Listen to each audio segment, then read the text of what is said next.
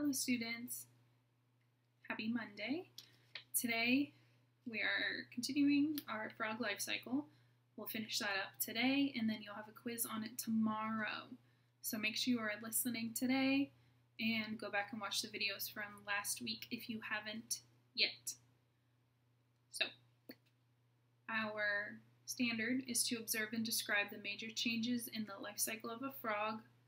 Investigate the life cycle of a frog is our objective, our essential question. We know our steps in the life cycle of a frog, and we've gone over our vocabulary words. So that's that. Here I have some little figurine thingies that are cool. So these are little frog eggs. This is step 1 in our frog life cycle. We have our egg. After our egg hatches into a tadpole. Here's my little tadpole. Isn't he cute? Swimmy, swimmy. So I have my egg, my tadpole. Then he grows the back legs.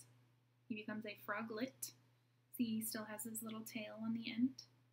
But he's grown feet, legs, and then he loses his tail and he becomes a frog, a full-grown little froggy. So we start off, we've got egg, tadpole, then I've got my froglet, and my full-grown frog. The end of our frog life cycle. No, not the end. Then we start over.